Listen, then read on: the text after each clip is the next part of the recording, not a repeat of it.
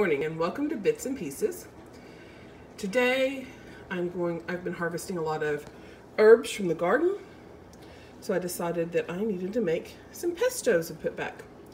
We have a lemon balm and a sage.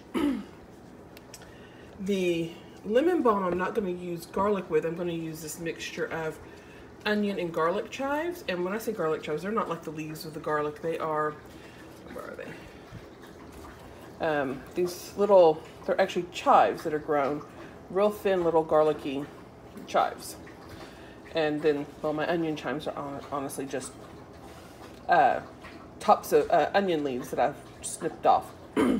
I'll make that with pecans, which were given to me by my former in-laws. And then the sage, I'm going to use pistachios that I bought a while back and I've had in the freezer, and garlic. These two are going in the garden because they started sprouting. And then I'm going to put the skins for the onion into my little container that goes in the freezer for making broth later.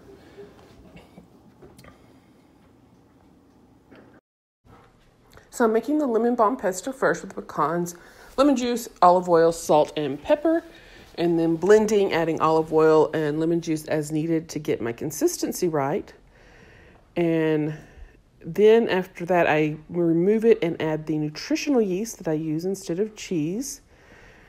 And then I am freezing it in this, they're 1 cup containers, but they're only a little over 1/3 of a cup in each one. Then I'm going to start the sage pesto. Once again, sage, pistachios, salt, pepper, lemon juice, and olive oil.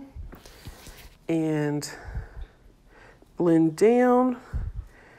And then I'm going to once again add this to a bowl and then add nutritional yeast after. I'll also be freezing most of this and then adding to the rest of it's going to be used for my potatoes for my Easter dinner.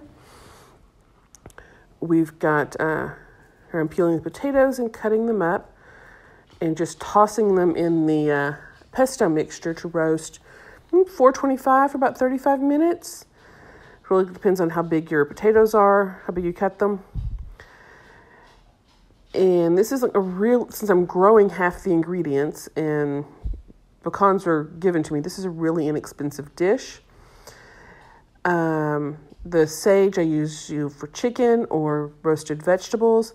The lemon balm is really good for chicken, fish, pasta, and vegetables. And this is my Easter dinner. The sugar snap peas also came from the garden. Got the ham on sale at 77 cents at Kroger. And then they had strawberries on sale for $1.47 a pound. I grabbed 2 pounds of those. Thank you for joining us at Bits and Pieces.